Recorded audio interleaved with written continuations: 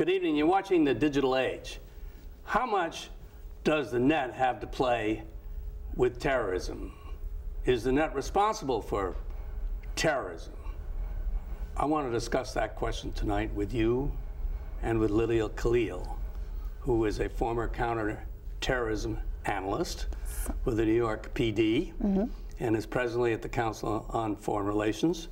She has written a lot about this subject, and we're going to get into the use of the net and terrorism with you in one sec. But first, we're going to put up on the screen what you can see if you want to learn about the jihad, if you're a Muslim. What we're going to look at now is videos from the net. And they are videos aimed at jihadists. And they're in Arabic. So let's put it up.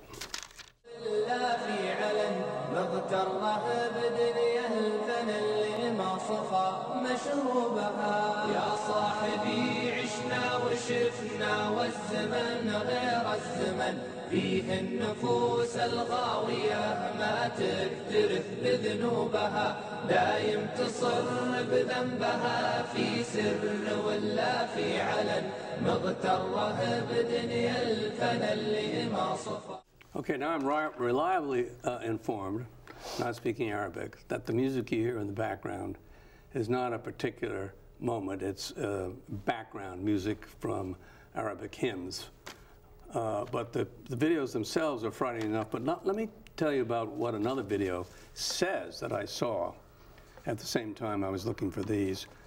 Quotes, "The Jew and Christians are enemies of God and want to destroy Islam and the Muslims.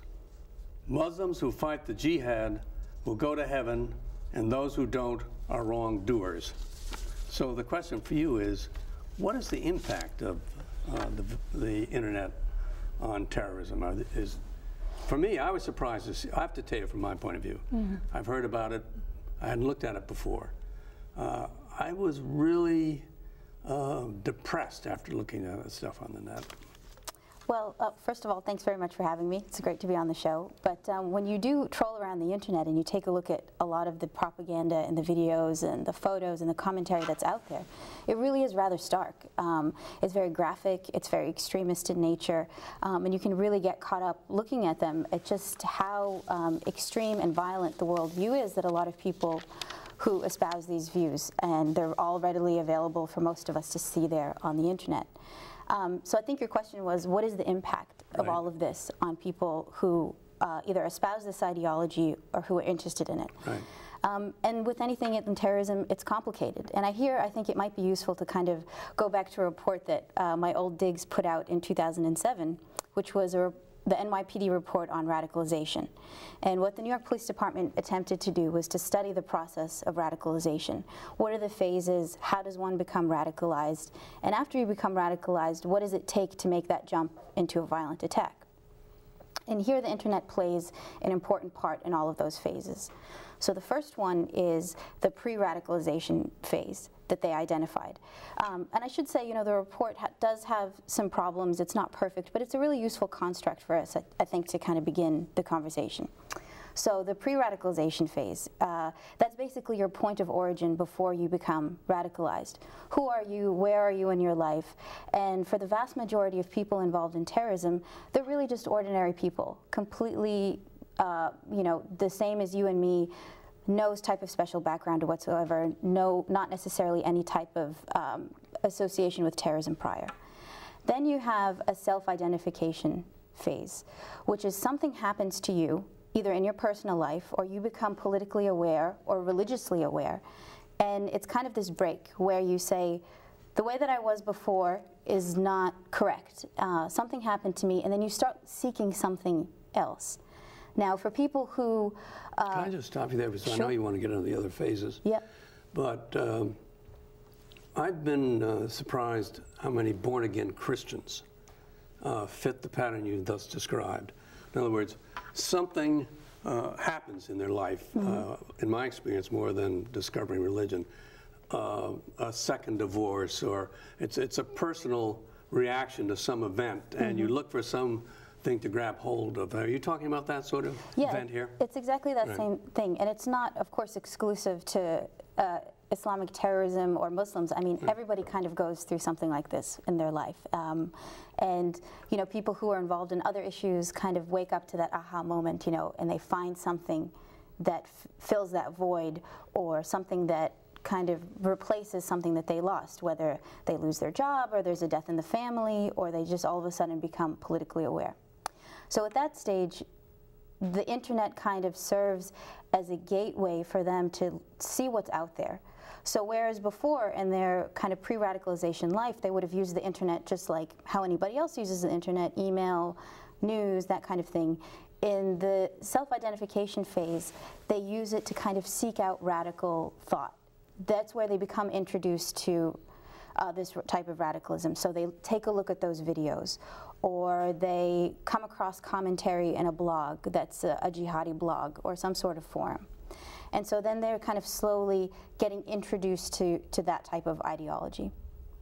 Then you have the radicalization phase, which is, or sorry, the indoctrination phase, which is the radicalization phase. Okay, so the way you described it is that it could be you, it could be me, and we're onto the net and we see all the stuff we saw and heard what we heard. Yeah. And then we get to the indoctrination stage. Is that what you just said? Yes, the indoctrination stage. But how do I get from the point where I'm watching the net and I'm being indoctrinated? Are those two separate thoughts? Can I be indoctrinated just by looking at the net, or do I have to talk to somebody? Well, it's not that simple. I mean, many of us look at these images all the time, and we don't necessarily become indoctrinated or radicalized. So those images aren't enough. It's that moment in that person's life that we referred to earlier that serves as a pathway for them to be susceptible to this indoctrination. So it's particularly, say, if you're from a Muslim background and you are no longer satisfied with the traditional way that Islam has been preached in your family or practiced in your family or in your traditional mosque, and you're saying, I need to look for something else, something more. There has to be a real Islam, quote unquote. And if you go to the net, you can find it there.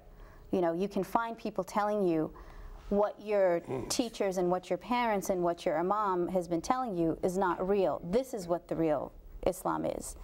And so that kind of goes along the indoctrination phase. But you pointed to something really important too earlier, which is this group dynamic. And here in the indoctrination phase, this group dynamic is very important. Now, what you have is when you delve deeper into internet usage, especially with jihadi propaganda and videos and commentary and stuff, this is where the group dynamic plays more of a part.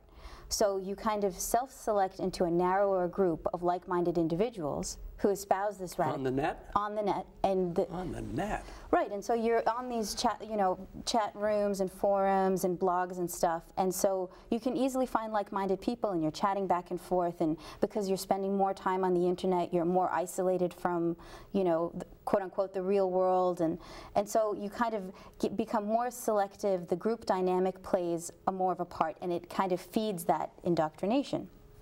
And the last phase that the report... Well, let me just stop you, because I find that mind-boggling. I mean, I thought I knew a little bit about this, but basically you're saying I just be sitting at home and I create my own whole community, and that community indoctrinates me.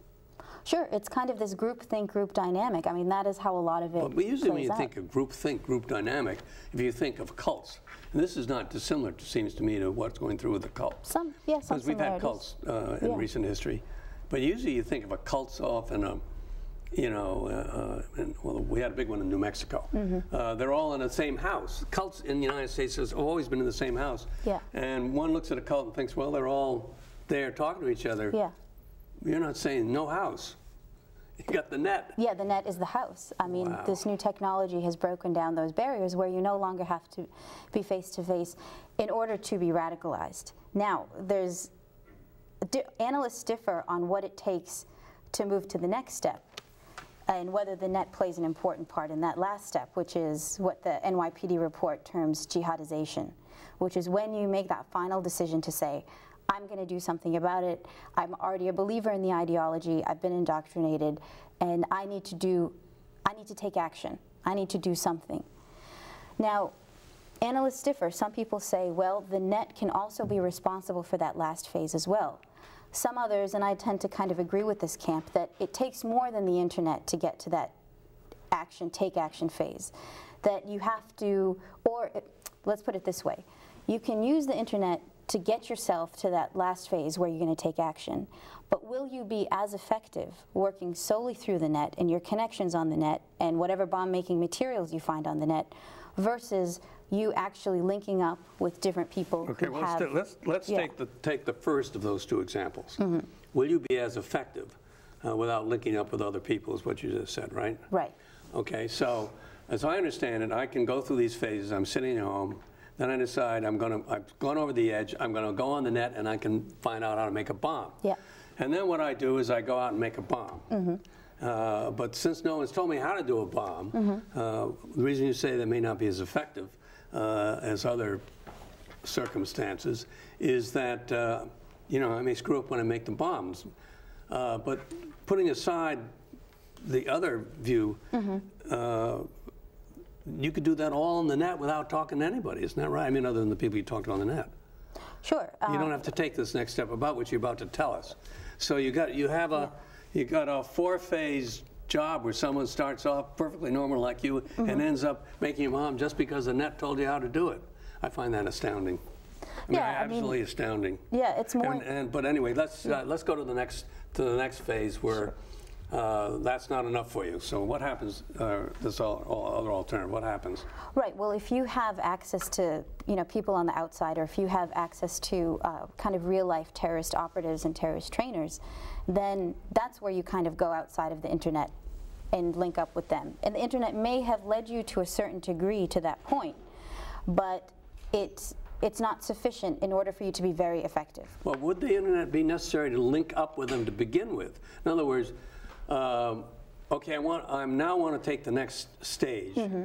I've always wondered. You say to yourself, "But how do I find the people?" Yeah. Can you find those people on the net? You know, in the old days, call up, send them an email or whatever, yeah. and then go see them, or would you meet them at a mosque? Well, I'll give you a real-world example that might be very instructive on that. A couple of months ago, we had the arrest of an individual called Tariq Mahana in Boston. And he lived in the suburbs of Boston, middle-class family. His family has lived in the United States for decades, pharmacy student. He got radicalized over the internet and in talking with a bunch of friends. Now, he tried to use the internet to connect with terrorist operatives in Syria, in Pakistan, and Iraq. And he tried to connect with them on the internet that way. And he emailed them and he said, "We want to come and do jihad with you. We want training. Will you accept us?" And he got nowhere because they don't trust this, who is this guy to them? They don't know. He's some nameless face on the internet. We don't know if he's serious. Could be the New York Police Department. Exactly. He could be anybody. So the only thing that he could do was get a couple of handguns, and what he was plotting to do was to shoot up a mall, which is a very serious attack. But it's nowhere near as serious as he could have been if he had linked up with those people. And in his case, the internet was not sufficient enough to do that. Then you take a look at... could it be? Could it be... In other words, we've got these two examples, one homegrown, mm-hmm. and then we have the guy who wants to go someplace and get trained. Yeah.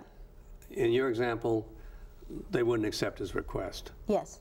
Is it possible, nonetheless, to make the contact, go to the training camp through the net, or is it necessary to have a human intervention at this point? It's conceivable, but it's very, very difficult. In most of the cases that we've seen, it just doesn't happen that way. You have to have some sort of other reliable connection going forward if you want to take that next step and get in touch with real live operatives. So how would you have I mean, you're sitting here. How would you have a reliable connection? What would you do? Well, what would I do? Well, a lot of nicer way of saying it. A lot of it depends on how can you get into those hotspots. I'll give you another example. Take David Headley, who has been in the news recently, right. An American of both mixed American and Pakistani right. descent, who was involved in the Mumbai attacks. Now, he did actual live training with Luxury Toiba, the LET in Pakistan, and that was his only into doing some sort of serious type attack like that. Or Najibul Azazi, the Afghan American who was recently arrested in New York on suspicions of doing a large attack in New York City. Well, how about Abdul Matullah? Exactly, or the Christmas bomber. I mean, he had links in Yemen because he went to do language training in Yemen. He got caught up with some. Right, but how did they all get to meet these people? Well, he first went to Yemen on language training, and since he was kind of susceptible. This is the Christmas bomber. The Christmas bomber, since he was susceptible to that message. So, well, let me just stop for a sec. Yeah. So he had to somehow he had to get himself to Yemen and find the people who would train him. That's right. But the internet did aid him in this. He made connections with an American preacher based in Yemen whose name is well known by now, Al-Awlaki. Right. And we don't know the exact details, but he probably guided him to certain individuals in Yemen. Now, he still needed to make those connections in Yemen. But now he met this internet imam. Mm-hmm. It looks to me he may have met him on the internet to the extent that he heard the preacher preach when he went to a Muslim place in Great Britain. Mm-hmm. So that's right. I think what you're saying is it's possible he heard the imam, he goes to Yemen to find the imam? I think he became connected with him on the internet. I think they exchanged messages, if I'm remembering the news reports correctly. And then once he got to Yemen, he established connections with Al-Qaeda in the Arabian Peninsula, which is the Al-Qaeda affiliate in Yemen. But it's only there that he actually obtained explosives and training and was able to attempt to conduct a serious plot. So there's a big difference between what he did and what Tariq Mahana did in Boston. I mean, he was only able to kind of muster a couple of handguns. And so we got the homegrown terrorists, and we got the trained terrorists, I guess, that we're talking about. Yeah, that's a good way to put it. Yeah. But they both have their origin on the internet. Well, I read in the newspaper all the time that Al-Qaeda is recruiting, which implies to me that they're knocking on people's door and they're picking their arm up and taking them away. Mm-hmm. Is that true? That's not exactly how they're doing it. They're doing it in a more subtle but pervasive way. And the way that they're doing it is sending out a very clear and simple but effective message to Muslims around the world and to disenfranchised peoples around the world. And they're doing it on a variety of messages. They do it through videos, they do it through messages, they do it through a bunch of media outlets, like Al-Sahab Media is a media outlet associated with Al-Qaeda. The Global Islamic Media Front is another one. There are numerous others, Al-Furqan Media Front, and they're extremely prolific in these videos and these messages and propaganda that they put out. Now there's another phenomenon happening as well, which is kind of, you can call it a spontaneous, homegrown isn't the correct word, but some sort of spontaneous growth of these type of messages on the net, in videos, in different places that are not directly associated with Al-Qaeda, but are spreading that message because they buy onto it.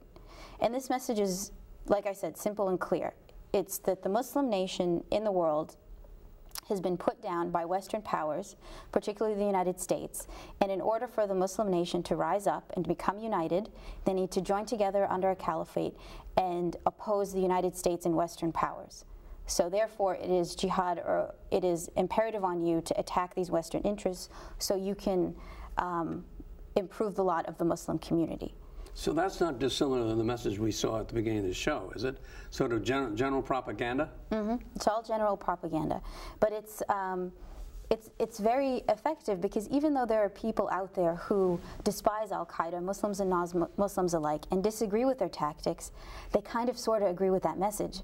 I mean, if you talk to, I hate to use this example, but if you go and talk to somebody on the street, a Muslim in Egypt or a Muslim in Pakistan, and say, what do you think of Al-Qaeda? They'll say, oh, horrible, horrible, kill innocent people, we don't want to have anything to do with them. Well, what do you think about the fact that the United States is, putting Muslim countries down, whether it's through its foreign policy or otherwise? They say, yeah, we agree with that, that's true. So it's a really kind of subtle interplay that's happening here, where you may agree with their message that they're espousing, yet at the same time you can despise the organization, but you are still susceptible to the radicalization process, if that makes any sense, because of this message. I find this one of the more frightening conversations I've ever had. Well, it's really... I'll tell you why, because my concept generally speaking, is the Al-Qaeda are out there recruiting. Okay, so what you do is keep your eye on the door, and when they come and knock on the door, you get them, and then they can't recruit.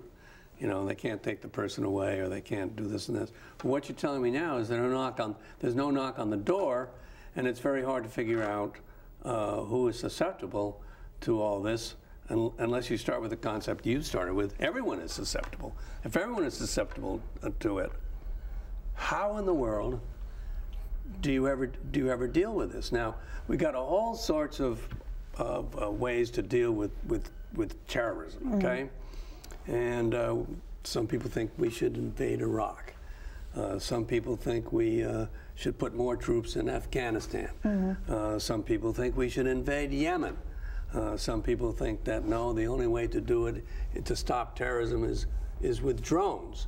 Because once they're all there and have been recruited, you know, we can find them and we can bomb them. But what you're telling me is they're not all there, they're here maybe.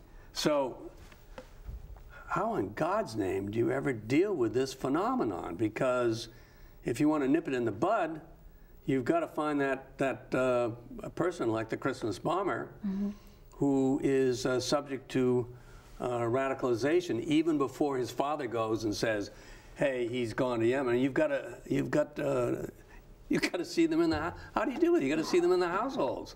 I find this frightening. Well, it's not a matter of here or there or tracking this certain individual. It's really about combating the message, and that's where we're weakest at. We're very good at chasing down individuals that we know of, getting intelligence leads, striking down terrorist operatives with drone strikes. We're really good at that. But where we're bad is combating the message, and this is where we really need to focus our efforts on. And this is where this whole issue of radicalization and the internet and all that stuff comes together with the message. We need to find a way to counter this radical ideology with an alternative message, and one that's not hackneyed or overdone or, you know, very too obvious. We need to do it in a way that will reach the people that are susceptible to this message in a very sophisticated way.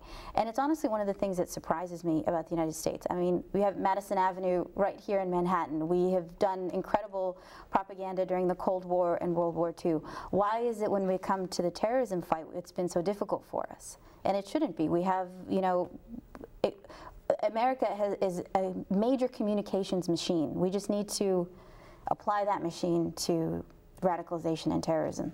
Well, one of the problems may be that we don't see what the problem is.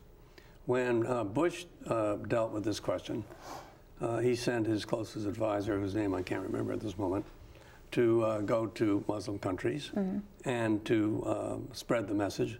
And it was an absolute disaster, because as soon as she stood up, everyone started screaming at her, and she couldn't answer them. And she wasn't really dealing with the problem. She was trying to do it her way, talk to small groups.